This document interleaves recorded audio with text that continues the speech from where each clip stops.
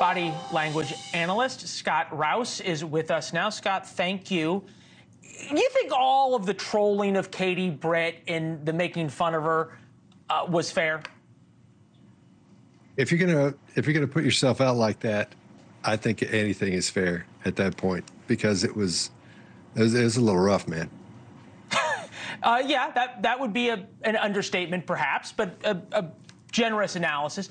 Was she just overcoached? Is she naturally sort of this way, and the way her voice was affected, and the way her movements and facial expressions were so affected? Is that natural? No, nothing in there, nothing we're seeing there from a body language perspective shows us any real emotion, any true emotion. The expressions she's showing, those are all put on. It's just bad acting is all it is, real in a nutshell. Because when she's supposed to be showing grief, we're not seeing any engagement in the brow or the forehead. And you could say, oh, it's Botox and all that, but you still see a little bit when that happens. She's just not acting very well. She's not a good actor, is all. What about the when she sort of went and she kind of got very almost like whisper aggressive against Joe Biden?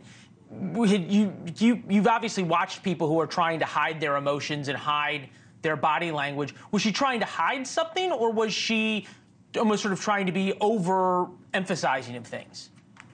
She's doing what she thinks it would if someone was being aggressive towards someone, and it's just me and you talking.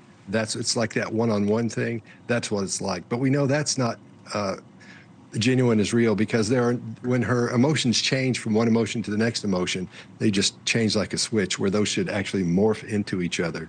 You know, semi-slowly. When you go from really happy to really mean or really angry, there should be this morphing thing. But so these are just points she's hitting. She's reading this as she goes along. She's rehearsed this, I would say, 100 times probably. Wow. In the mirror. Yeah, that's what you look like. Fascinating. All right. Speaking of people who rehearsed things, you might think, was the Speaker of the House, Mike Johnson. Mike Johnson's sitting behind Joe Biden the whole time. Obviously, the two disagree on just about everything.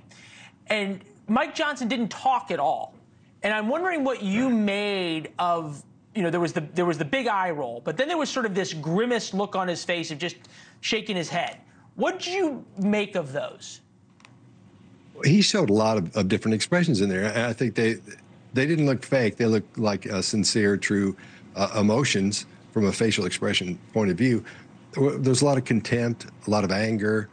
We see this a lot, compressed lips, or what I call stress mouth, when they go like that. That indicates there's a whole lot of stress happening. So when you see that, when you see compressed lips or the lips disappear, then you know there's an issue there.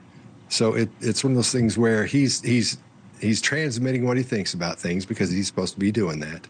You know, he's on one side of the fence, and they're on the other side of the fence. So he's just transmitting what he thinks about all that, because he's being viewed just as much as the president is being viewed, almost as much. Yeah, and he can't actually say anything.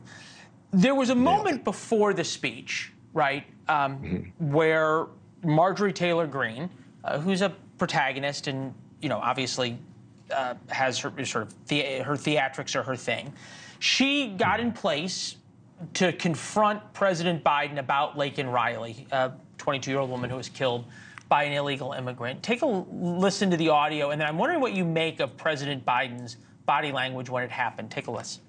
Okay.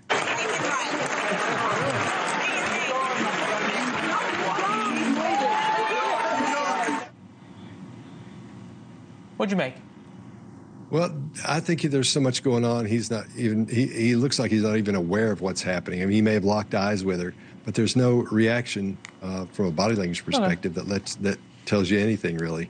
Thanks for watching. Go to joinnn.com to find NewsNation on your television provider. And don't forget to click the red subscribe button below to get more of NewsNation's fact-driven, unbiased coverage.